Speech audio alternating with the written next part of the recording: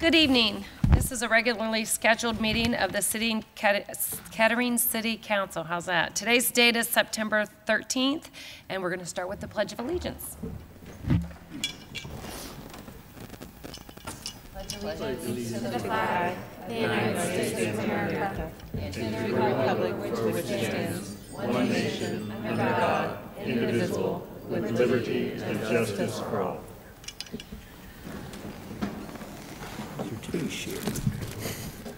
Now for our invocation. O Holy One, thank you for your abundant blessings and surrounding us with stewardship and a supportive community in Kettering. We thank you for the ability to engage in useful work and for the honor of bearing these important responsibilities. We are grateful for your boundless love for all of us. Please continue to give us strength and compassion with which to serve and grant us the wisdom to make appropriate decisions. Help us remain humble and grateful for the opportunity to lead. Guide this council so that we may work in harmony while serving our citizens with integrity and purpose. Allow us to fulfill the responsibilities entrusted in us by our residents. Amen. Amen. Mayor Lehner does have an excused absence today. And I'll ask Mr. Klepas for a motion on our minutes, please. Thank you, Your Honor. I'm going to take this in two batches. First is I've reviewed the minutes from the council meeting and the workshop of August 23rd, 2022. I find them both to be in order, and I move for their approval. Second.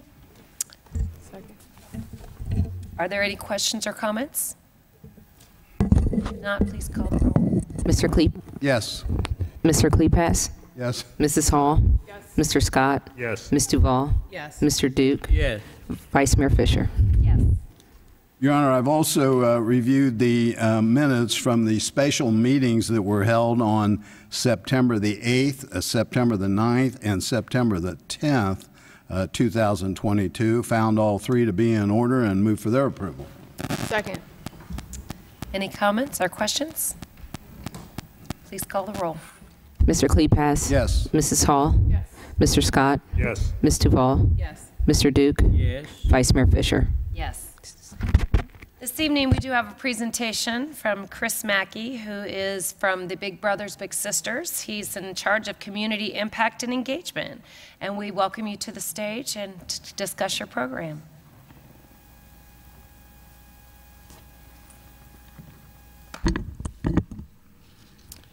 Council members and fellow citizens, thank you very much for having me. My name is Chris. I work for Big Brothers Big Sisters. We are a nonprofit mentoring organization that serves around 500 youth in Montgomery, Miami, Greene, and Preble counties.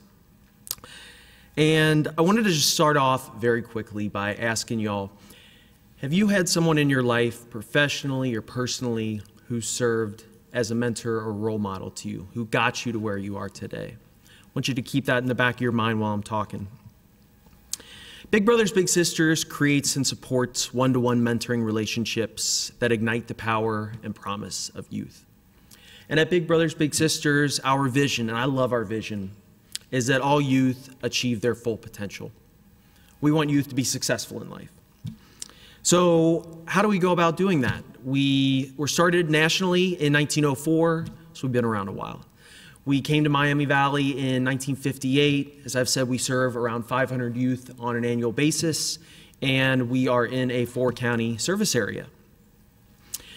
And we support youth through two primary programs. The first is our school-based program, which, as the title suggests, takes place in a school setting during the school year. And mentors and mentees, mentors are 18 and up, and they mentor youth who are in elementary or middle school, and they focus on educational activities while also developing a positive mentoring relationship and focusing on academic goals and self-esteem goals, things like that. We also have a community-based program, which I'm going to talk just a little bit more about today. And again, as that title suggests, takes place in a community setting. Bigs who are ages 21 and up are matched with kids who are usually about 6 to 14. They do fun, safe activities, so going fishing, playing board games, going and getting an ice cream or a cup of coffee and talking, while focusing on social, academic, or behavioral goals. We do ask that Bigs and Littles in our community program can meet for at least a year, because it takes time to build up that mentoring relationship, and also because, sorry about that, and also because we want youth who have had adults come in and out of their lives to have somebody who is that consistent, positive role model for them. So a little bit about what Bigs are, what Littles are. Bigs are, first of all, safe. Youth safety is the absolute priority of Big Brothers Big Sisters. Bigs are consistent. As I just mentioned, we've had kids, not all the kids in our program, but some kids have had adults come in and out of their lives, and so having that consistent presence in their life can be really important. Bigs are non-judgmental, they're positive, they're onboarded, screened, and trained. So what, as I like to say, we're not going to just match you with a little and say, all right, good luck. We do have Big Brothers Big Sisters staff to support mentors and mentees as they progress in their mentoring relationship. Bigs are not saviors. They're not replacement parents or guardians. They're not professional therapists or professional social workers, although we invite folks like that to be a part of our program. Bigs are community members, anyone in this room who wants to make a difference in the life of a young person. Who are Littles? So Littles are kids in our 4-county service area, again, Montgomery, Miami, Preble, and Greene counties. They're kids who are typically about ages 6 to 18. When they're 18, they do graduate from the program. They're kids who want to have a mentor. And they are kids who come from diverse backgrounds. We have kids in the program who are part of a big family, and that family believes that that additional positive role model who can provide one-to-one attention to their child would be great. And then, as I said, there are also kids who have dealt with a lot in their young lives and so could use that role model. Bigs are the kids in our program, and Bigs are also the 36 kids who are currently on the Big Brothers Big Sisters wait list. Wow. Some of these kids, these 36 kids, have been waiting for over a year for a mentor. And so Littles are Hunter, a 10-year-old male who wants to play football, get ice cream with his big brother, and has actually been waiting 713 days for a big brother. Littles are Hezekiah, a 9-year-old male who has had parents and a sibling come in and out of his life. And so again, having that consistent mentor will be very beneficial for him. Littles are all kids who have so much potential. At Big Brothers Big Sisters, we defend the potential of youth, like the kids in our programs and the kids on our wait list. And we need everyone here to support our mission, whether it is through mentoring or through sharing with friends, family, coworkers, that we have a need in our community to defend the potential of youth. From here, I have flyers, I have business cards if anyone is interested in having them, but I thank you for your time, and if you do have any questions at the moment, I'm happy to answer them. Any questions? Chris, we really appreciate you coming to our meeting, and I'm hoping that there's people that are watching this council today, and they're saying, I could really fulfill that need. So it's great that you're getting the word out. Thank you very much. Fortunate there's 36 kids. Thank you, Chris. Thanks, Chris. All right, our next presentation is Chief Robbins is going to handle for us.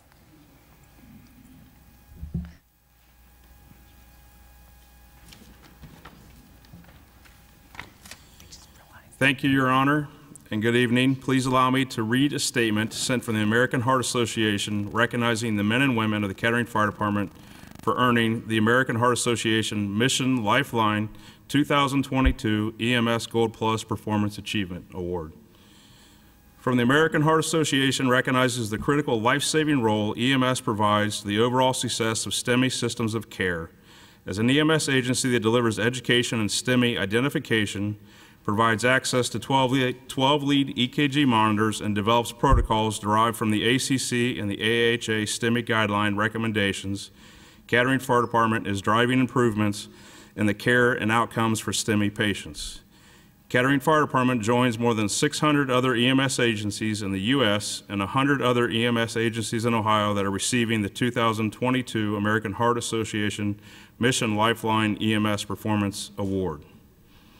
To achieve the Gold Plus Performance Achievement Award, the Kettering Fire Department achieved a 75% or higher compliance score for each specific EMS quality measure for 24 months.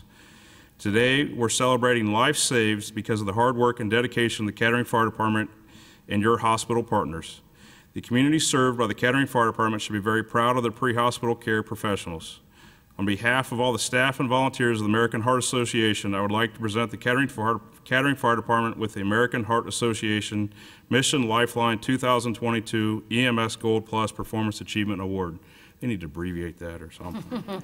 Congratulations on your accomplishment. The American Heart Association launched the Mission Lifeline EMS Recognition Award in 2014. The men and women of Kettering Fire Department have earned the highest possible rating for each of the program's existence. Please allow me to introduce Kettering firefighter paramedic David Walker. David is here to receive the award as he is the person who does all the legwork which makes this award possible for the department. Thank you, David, for all your hard work and congratulations on this achievement.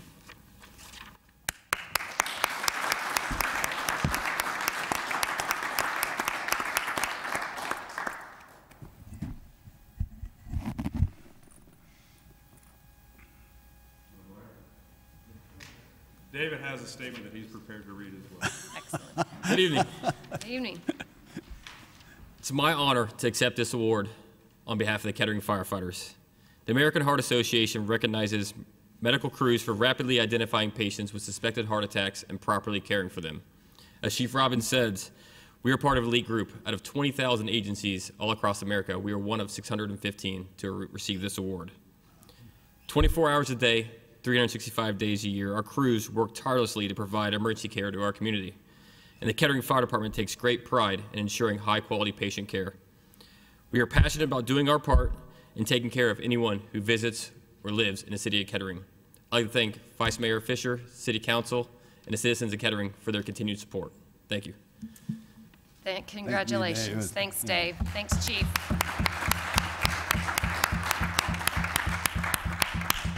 It's a great honor. So I would like to give a shout out to Mike Soproni in the back. He does an excellent job of bringing this meeting to you every single city council meeting. So thank you, Mike. We do not have any public hearings this evening. We will then move into our public comment on legislation. So anyone wishing to speak before council with comments or new information about the legislation on tonight's agenda may do so at this time. Each speaker is limited to 5 minutes. Speakers must state their name and address, and comments should be addressed to council. If you have other comments that are not on the legislation on tonight's agenda, there'll be an opportunity for those to be heard later in the meeting. Anyone have any comments about legislation? Seeing none, it looks like we have no second readings this evening, so I'll look to Mr. Kleepas to start us off with some resolutions. Okay, thank you, Your Honor.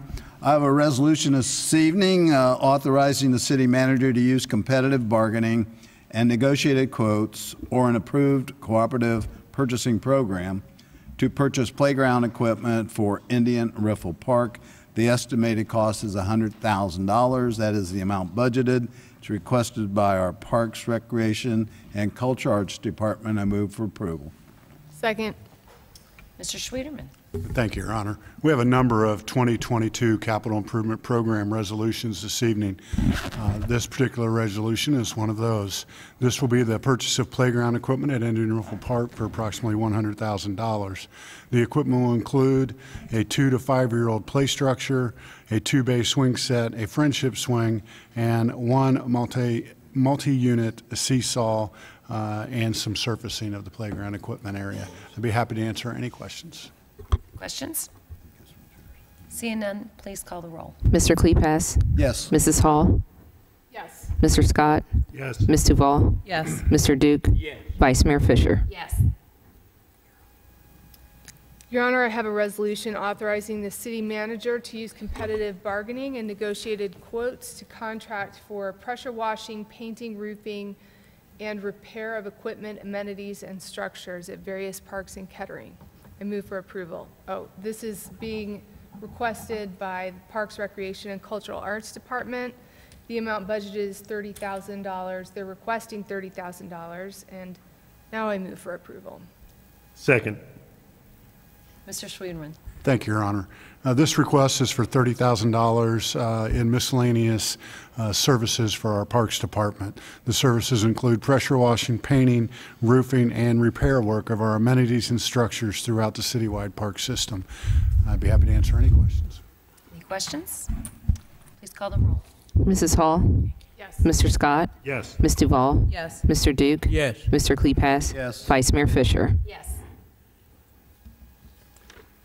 Madam Vice Mayor, I have a resolution authorizing the city manager to contract with Broomball Construction for the purchase of new rooftop units for Phase 3 of the Rosewood Art Center renovation project. Estimated cost $75,000, amount budgeted $0, requested by the Public Service Department. I move for approval. Second. Mr. Schwiedeman. Thank you, Your Honor. This resolution will allow us to purchase 2 rooftop units for the Phase 3 at the Rosewood Arts Center renovation project. The estimated cost of these rooftop units is $75,000. We are moving this project into 2022 to enable us to take advantage of the additional lead time necessary to bring these products to the city. Our hope is to purchase now, and they'll be available in the spring of 2023 as Phase 3 of the Rosewood renovation project progresses.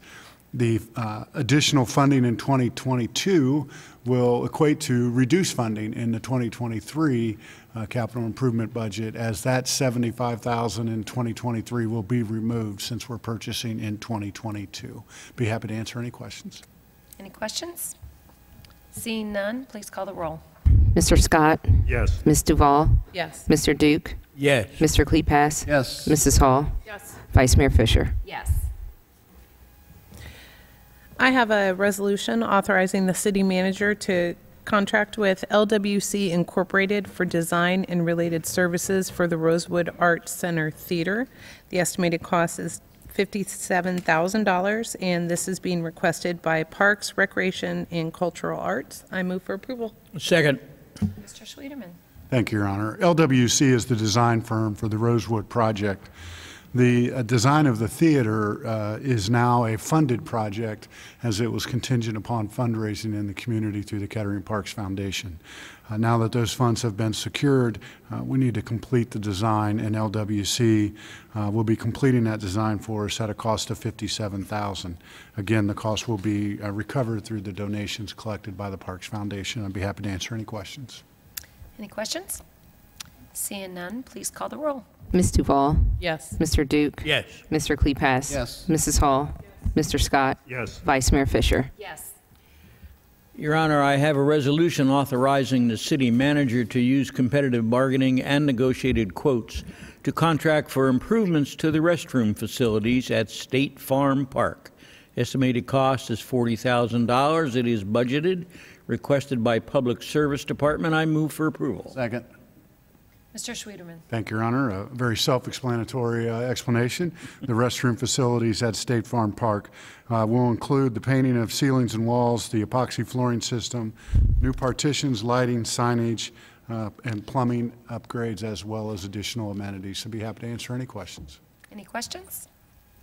Seeing none, please call the roll. Mr. Duke? Yes. Mr. Klepass? Yes. Mrs. Hall? Yes. Mr. Scott? Yes. Ms. Duval? Yes. Vice Mayor Fisher? Yes.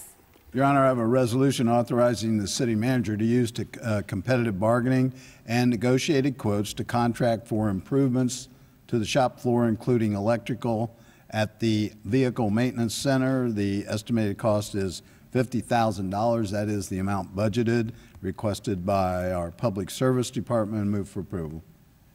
Second. Mr. Schwiedeman. Thank you, Your Honor. This project is based upon some operational changes we'll be making at the VMC as far as how things are done in the repair of our equipment.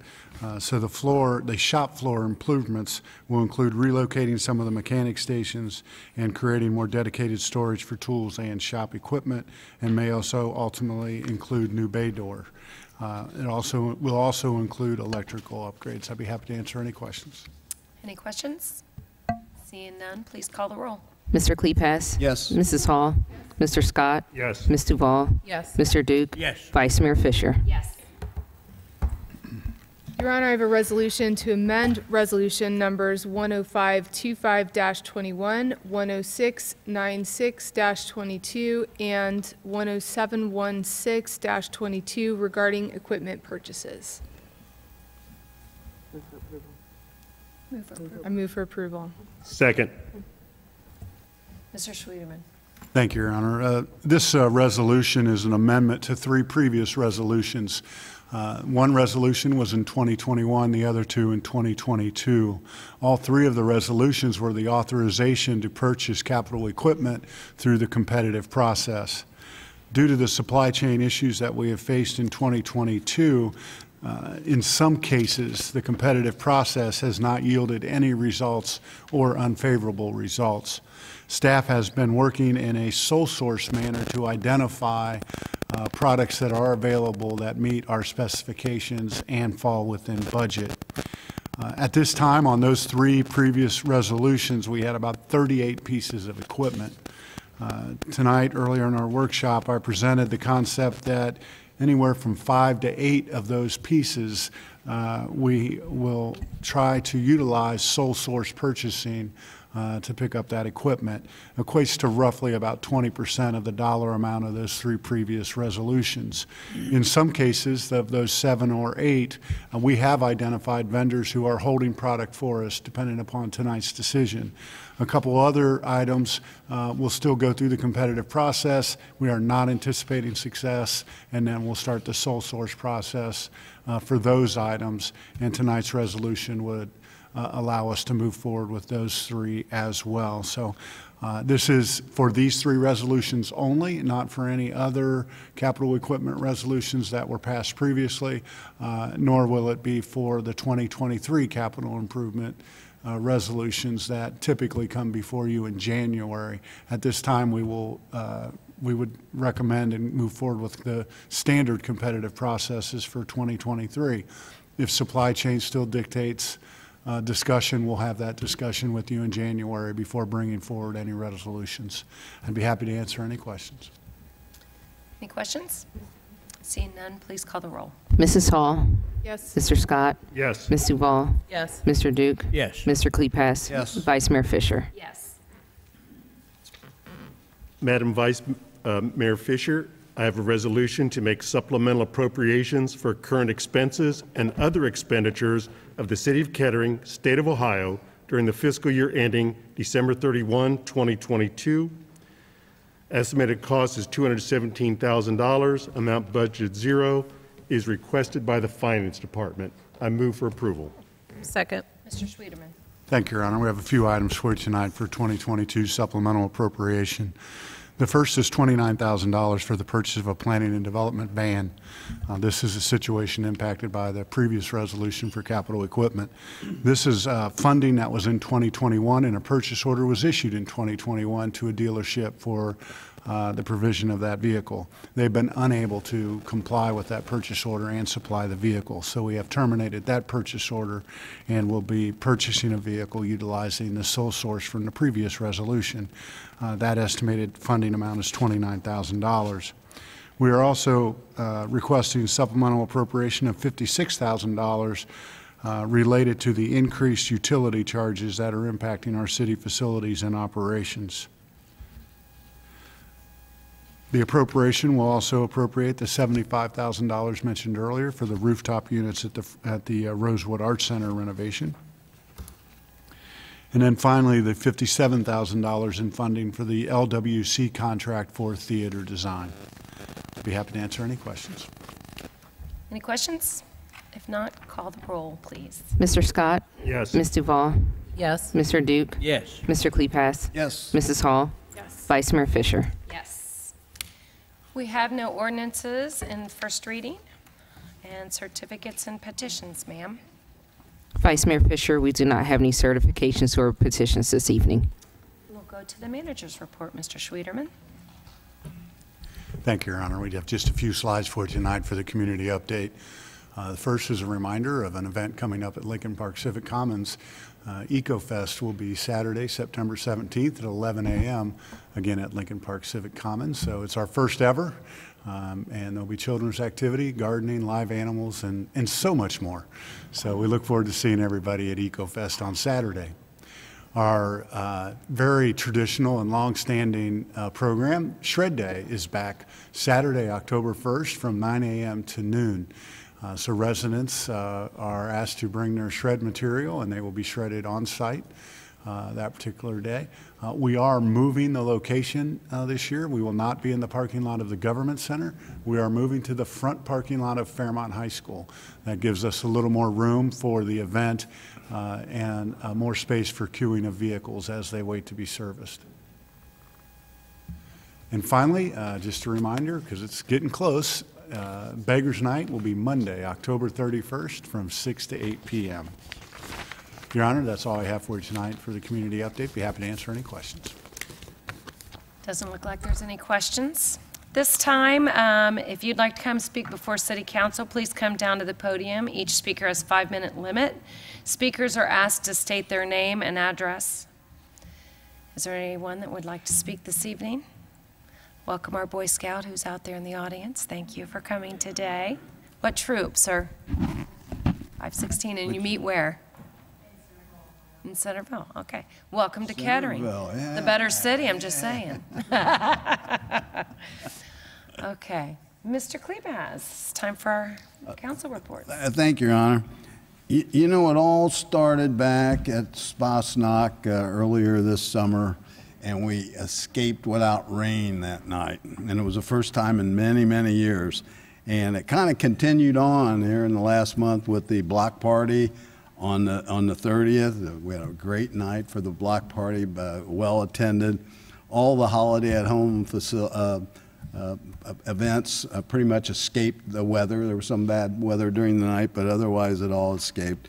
So, and it was kind of hot, and the hot was bad at the block party because the first batch of dilly bars that we had were not frozen any longer, and we did have a little bit of trouble early on with the dilly bars. But the city manager corrected the freezer problem, and all the bars were frozen after that first batch. So made most people happy, but we did run out. And thanks to all council and staff that worked that night. It was a great event for our city. A really, truly great event. Once again, it's become an annual event, is the Kiwanis of Kettering and Centerville with their annual Kiwanis Police Officer of the Year.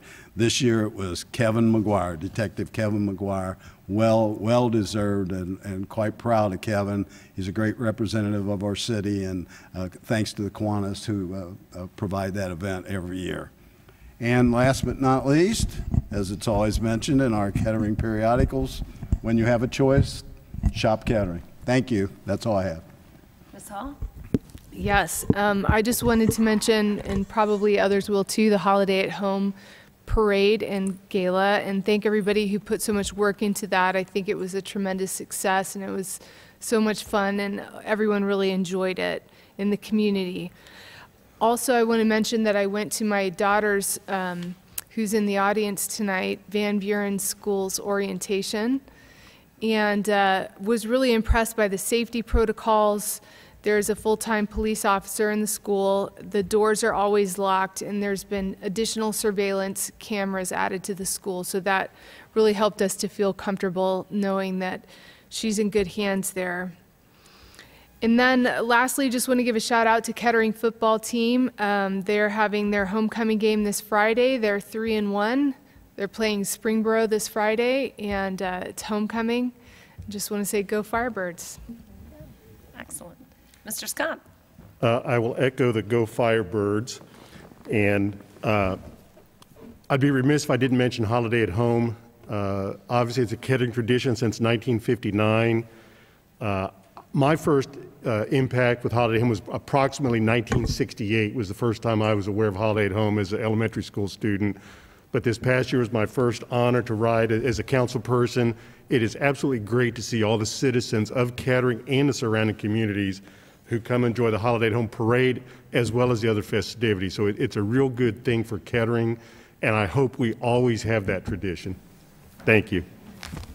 Ms. Duvall. I will echo the comments about the block party and about Holiday at Home. Such great events. Went off without a hitch. I enjoyed my time on the float. I want to also thank Kiwanis for their Officer of the Year ceremony. Detective McGuire is very, very deserving. It was a great night. So, and thank you to those of you who were able to attend.